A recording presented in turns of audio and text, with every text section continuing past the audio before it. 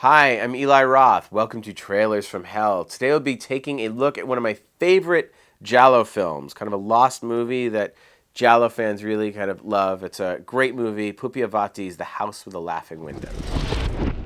The Italian giallo films, that is one of my favorite subgenres of film. But it's also the kind of genre that if you don't know it, it can be a bit daunting to sort of dive in, and you kind of don't know where to begin.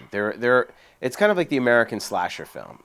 There's so many slasher movies that if you weren't into slasher films and you saw a bad one first, you kind of wouldn't be into it. Pupi Avati, this director, is actually a terrific director. He does a lot of mostly non-horror films. He did a film called Zader, and he was one of the writers on Pasolini's Salò. He directed this superb, beautiful, creepy film, and you can tell by the titles that it's in Italian. It was never released in America. The House with the Laughing Windows. One of the things about giallo films is that they have amazing titles. The Red Queen kills 7 times. Your vice is a locked room and only I have the key. Strip nude for your killer. 7 blood-stained orchids. I mean, they really go for it in the title.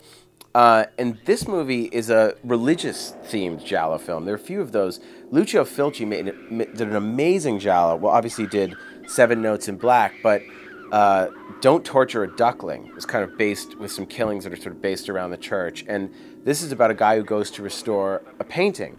And sort of the kind of evil church people in the film, which is a very controversial subject matter.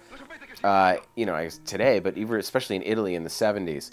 But the giallo films, they were really the precursor to the American slasher film. You sort of didn't know who the killer was. The type of violence, the stabbing, that kind of really came over into American slasher films in the late 70s and 80s. And this is sort of mid-70s. But like, if you're a fan of American slasher films, you would know, the fans know the movie The Prowler. Now, The Prowler isn't like a mainstream movie, but for slasher movie fans, that's like really, really a pet genre film. And for giallo movie fans, a film like The House with the Laughing Windows is considered amongst the best. Really, Mario Bava and Dario Argento are, the masters of the giallo, and Lucio Fulci made superb giallos, and there are a lot of great ones like Black Belly of the Tarantula with Barbara Boucher.